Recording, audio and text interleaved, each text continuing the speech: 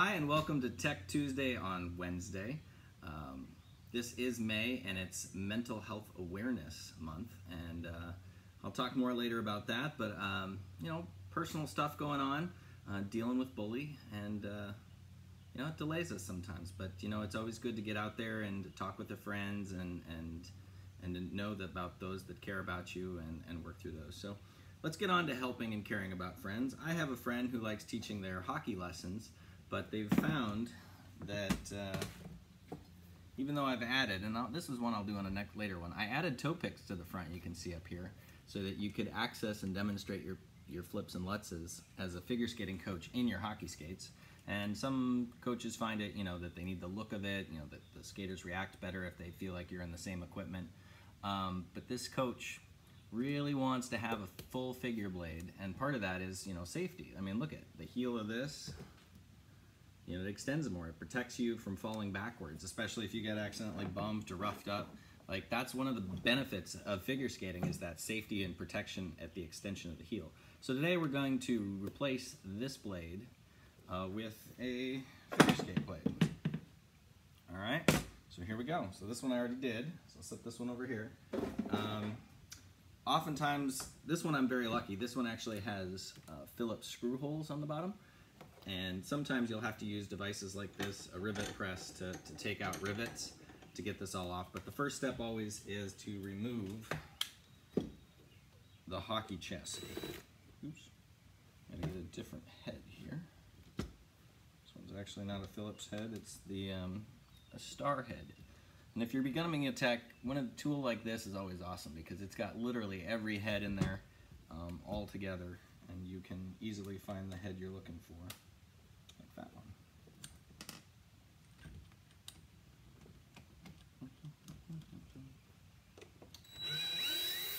So this is more of an entry-level set of hockey equipment, and just like figure skates, hockey equipment goes from a base model on up. Oftentimes the same kind of things: increased padding, increased support, you know, variety of tongue options. They're even doing, I've been noticing that hockey's been doing foot scanning. They've been doing they're doing customizations where you can order hockey skates now from the factory with changes in tongue, just like you're getting from a lot of the figure skate manufacturers now. So I got all my screws out, and just like a figure skate, they have that chassis, and you can see these are the stanchions of it. They're made out of plastic. Most hockey blades are made of stainless steel, which a lot of the figure skate blades are starting to be made out of. Nice and light. All right, so here's their boot. Now, one thing about the way they last a boot, remember we talked in earlier boots about ones about last. Well, there's that walking pitch. You see how this is kind of flat and pitched up that way, and this is here? So they build their chassis in hockey skates to meet it. So you can see as I put flush the front of the figure blade, there's this gap here. Now, I find one of the easiest things to use is a hockey puck. They're always laying around a rink, and they're actually pretty customizable, which I'm going to show here in a minute. So you can see that this one doesn't quite fit right underneath, so I'm going to have to trim this a little bit. We'll do that in a second. But you can see that alignment. You are going to do a lot of the same things to adjust a blade. See how right there we go. See how that alignment, pretty much the same. They actually do a lot of good things with their with consistency wise, how they, with their plastic molding, they actually mark them off so you can kind of see where it should be kind of fitting. So you got that. All right, so first things first, got to decide how much of the hockey puck I'm going to need. And I'm going to draw a line. I've got it at the bottom, flush with the bottom. Use my marker. I'm going to go, oops, slipped a little bit there. So now, first things first, I don't need to cut through everything, so I got my baseline right there. See that? So I'm going to cut through there. I find a good wood saw works the best, nice, easy, big teeth. So first thing I'm going to do is cut the hockey puck down, because I don't need the whole thing to sit on the back there. But I do want the left and the right.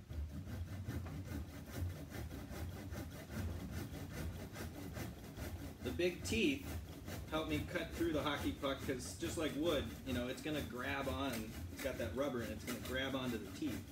So the bigger teeth on the saw help me cut through it easily.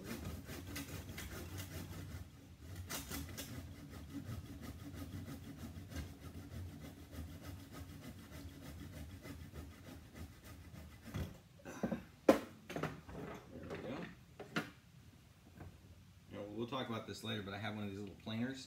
These actually are also good for, you can see it's kind of rough at the beginning, a little not flush. So a couple slides in my planer here. Might have a different name for some people, but that's what I call it. I remember my dad calling it. So you can see, now it takes out a lot of that, makes it much smoother. On the back of these, it has these little tines, so it just grabs a little bit. All right, so now, take a look at that. So now I've got a space that I can put the blade on, but I don't need all the left and right, because as you can see, if I put the whole thing on there, you're gonna be hanging off the side. So I'm gonna do a little bit of look at the hockey skate. Look at where I'm going to put my blade. Just, it doesn't have to be perfect, just slip it on there. You're kind of looking, and you can see how it lifts up there at the, let's see if I can find the space. See how it's lifting up over here, right here where there's that gap? We've got to trim the height to it, but I just basically want to see, I don't want all of that extra hanging off the boot, because you know, if you're doing crossovers, same thing. So I'm just basically rough eyeballing it at this point, and I'm going to trim it left and right now. I'm looking down from on top, what portion I'm going to cut off. It doesn't have to be perfect. That plane later, once we get it on that final set on there, we can definitely trim it up. So you can see I'm going to take off a little on the left and a little on the right. So just take a minute, less than that.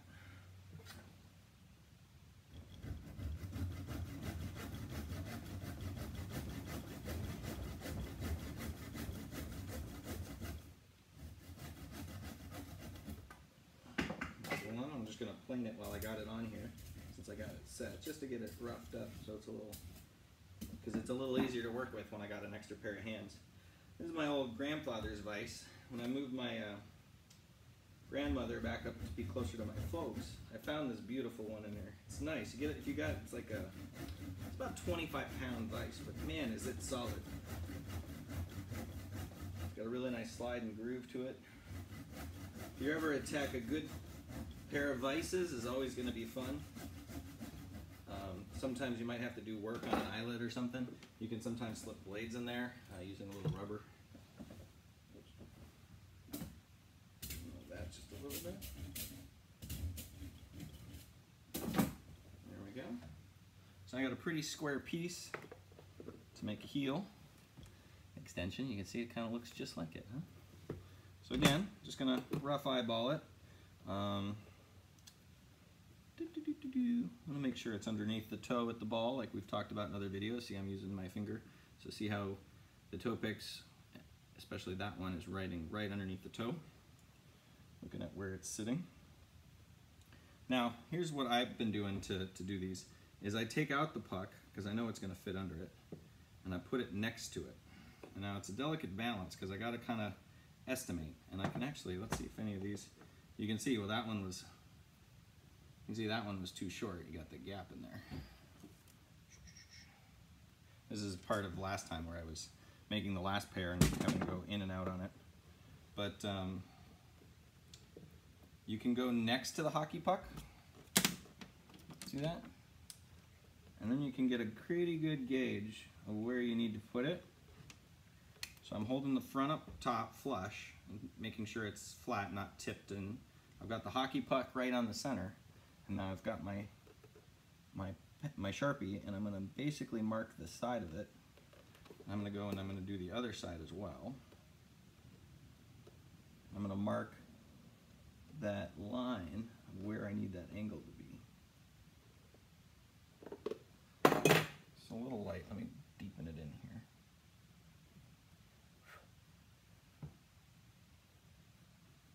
basically, you can see it right there. It's at a slight angle.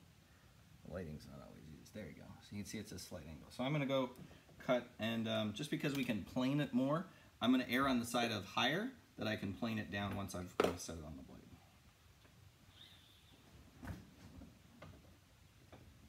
This one I'm going to hold sideways this way to go at.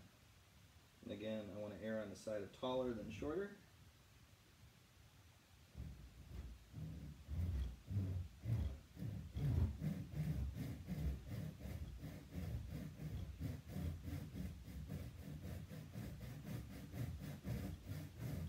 I'm holding the front of my saw, just trying to keep it from going side to side.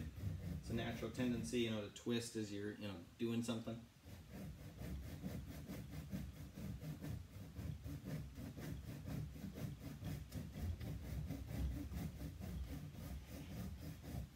That was what one of my friends said the other day, you know, as I was dealing with my my bully in my life.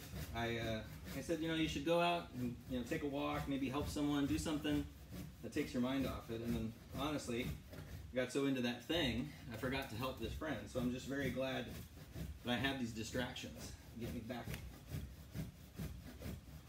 doing what I love.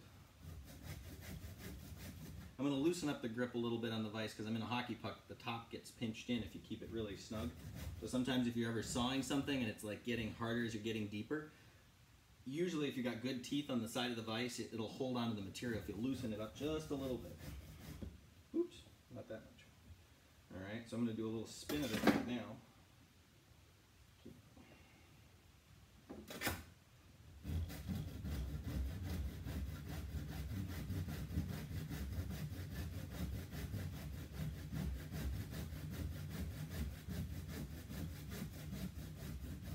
Almost there.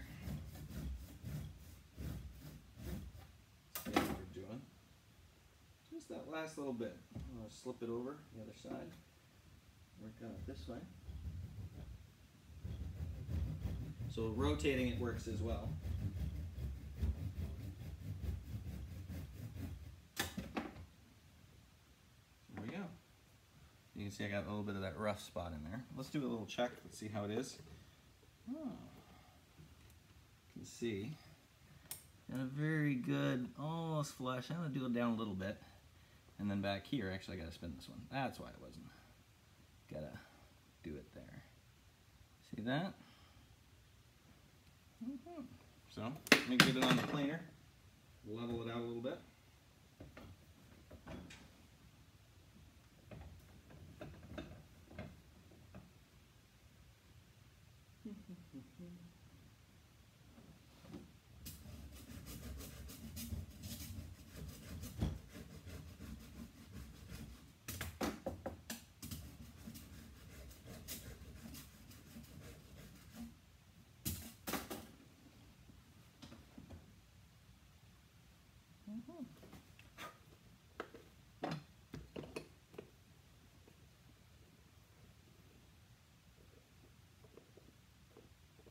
Actually ended up cutting my hockey puck backwards.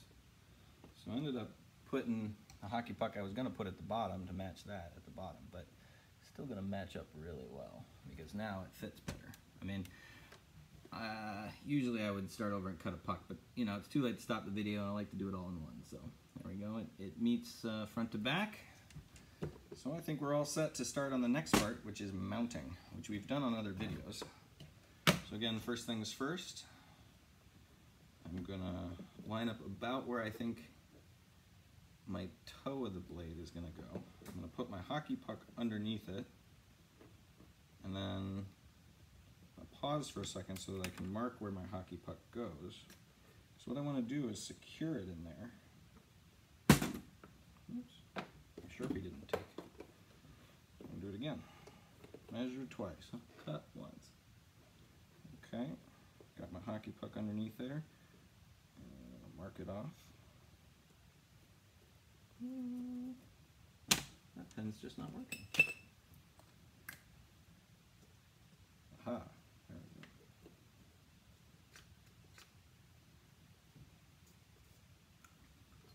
we go. Ever in doubt, get a bigger Sharpie, right? Alright, so now I'm going to secure the hockey puck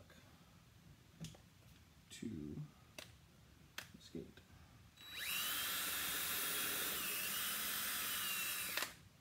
And I'm going to use a temporary wood screw just to hold it in place so it stays down nice and snug. Switch back.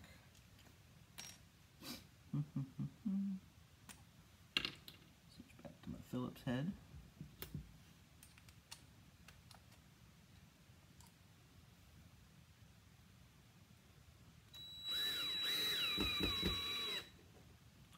I got it secured. So what I'm going to do now that I got the hockey puck where I'm going to put my blade on, I'm going to go on the inside and I'm going to secure it actually from the inside. I'm going to get a longer screw bit. It'll be easier to grab it with a longer screw. Or a longer drill bit, excuse me. So you can see that temporary screw, let's see if I can get in there. There's a temporary screw and you can see it's right in the middle, it'll poke you in the heel. So that's just saying they're temporarily. Because I just want to get a few screws in there to make sure that this is going to stay. I'm going to seek for the side and middle of the hockey puck.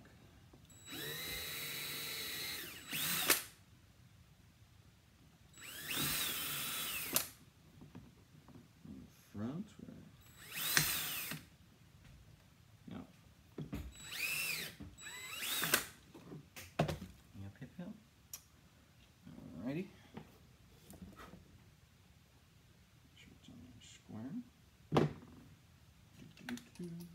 Putting in some nice flathead screws. When I mean flathead, I mean I want them to be as flat as possible. So when the coaches got their skates on, they're not feeling any bubble heads. I think we've talked about them before, but remember there's two different kinds. There's the pan head, see that? Looks like a little mushroom top. And then you have your cones. And that one was a flathead. I'm going to do that right under the heel because that gives them the best opportunity to not feel any of the screws. Good, so that one's set. I'm going to do two more.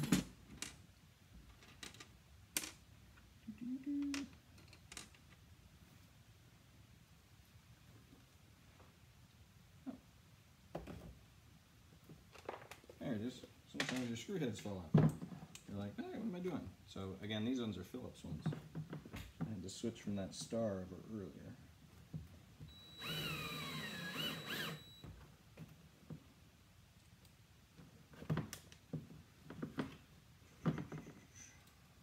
So much innovations.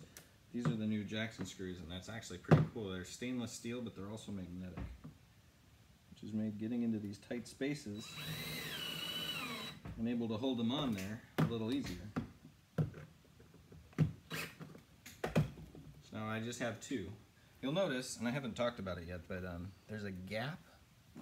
There's a gap right up in here. That's what later, after the video, I'll put in the 5-minute epoxy, and I'm going to fill all that void once I get it all set, and that'll be my final part. So, with that, actually, sometimes I see gaps between them. I'm going to do it one more time. Try to suck up some of the gapping. Like as you push into a new material, it'll push it up. So you can see, I actually saw a little bit of gap I didn't like. Even the epoxy won't fix that, so put it back down. So now I'm ready to take out my set screw. I could leave it in there if I had a shorter one, but I don't really feel it's needed. It's just going to be in the way. So I took that back out. So now I can set my blade on there. Get that last check now that I'm on there. I see a little bit of gapping there, but not bad. So I'm going to go back over here to the planer. I'm going to take a little bit of that off.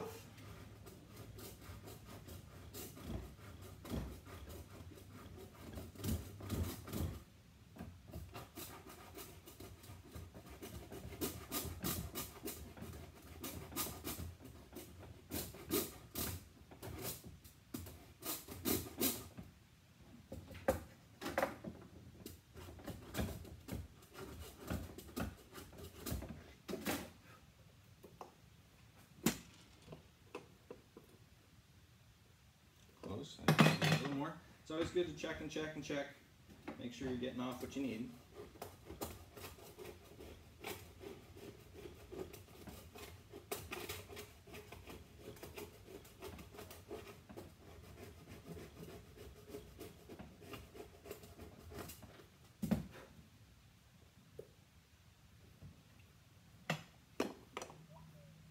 So much better. See that?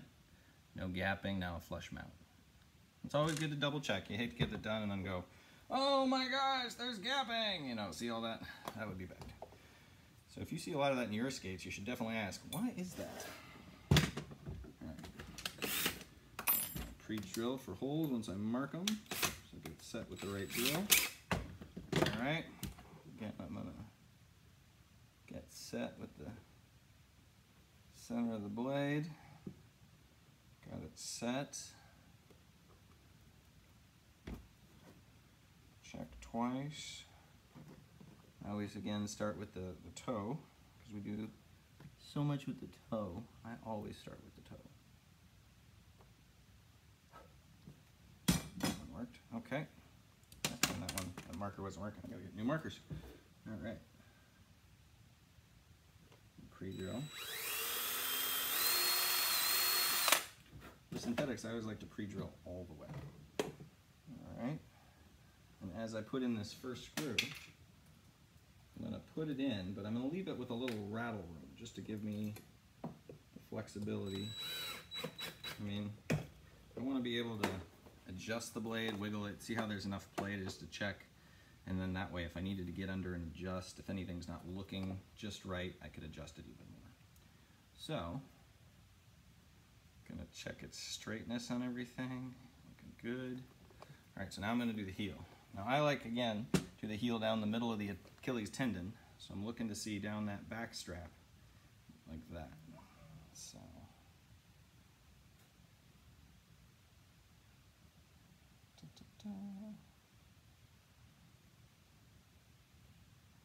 checking twice and rolling it. Sometimes boots get twisted. These are boots that have been worn for a while, so sometimes when boots have been worn for a while, you might think you're in the right spot, but the way they're wearing in, a little adjustment in would be a great thing. Oftentimes people tend to pronate in and then end up with these really awesome shapes coming in.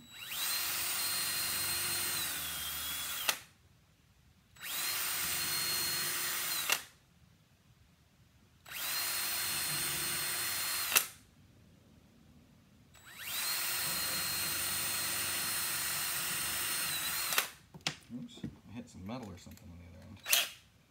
Try that a little bit over.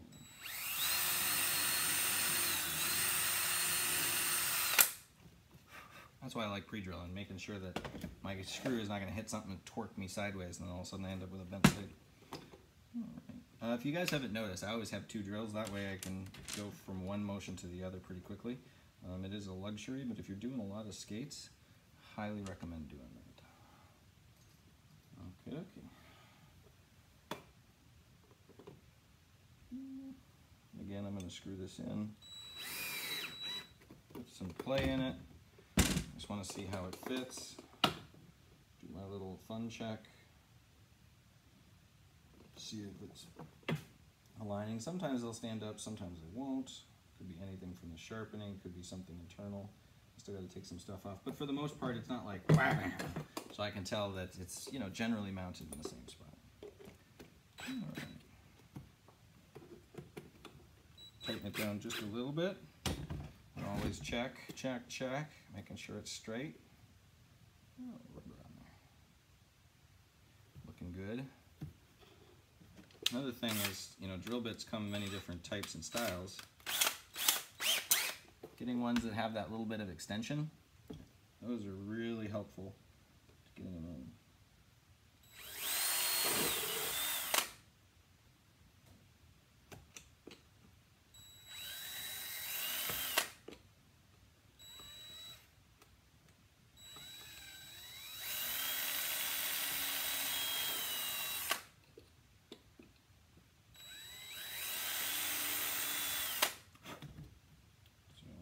I am going to do a temp mount on this as well to make sure I have most of the screws in, but not necessarily all of them.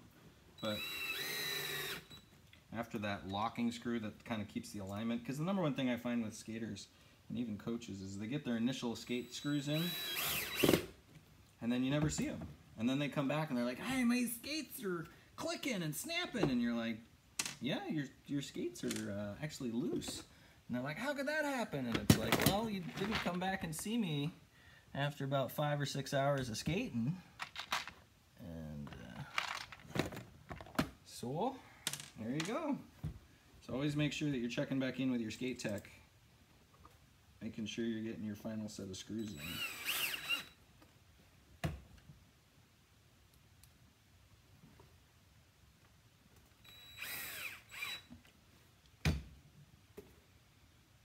And again, checking alignment, seeing if it's twisted at all. Because sometimes if it touches the side, as the screw's going into the hole, it can touch the surface and it will actually pull just enough. And so you can see I'm always checking to make sure it's straight. All right, cool. Now this is the part I was talking about. We're almost done. We've got 2 things left. Number 1, and remember I flipped it by accident, is making sure that you can plane off all that stuff, and you can plane it, don't hit the blade, but you can plane up this way to give it that nice reduced size. And then number 2, any gaps that are underneath, because hockey molds are all different. You can see the gap there, nice sizable one.